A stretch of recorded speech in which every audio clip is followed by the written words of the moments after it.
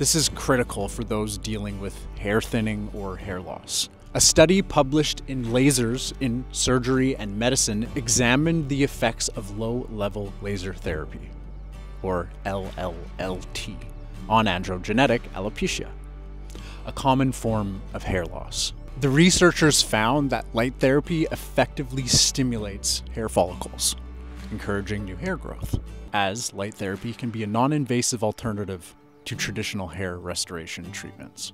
LLLT works by increasing blood flow to the scalp and stimulating dormant hair follicles. It shifts hair follicles from the telogen phase to the anagen phase. A meta-analysis in 2017 confirmed that both men and women experienced hair density and thickness after consistent red light therapy treatments.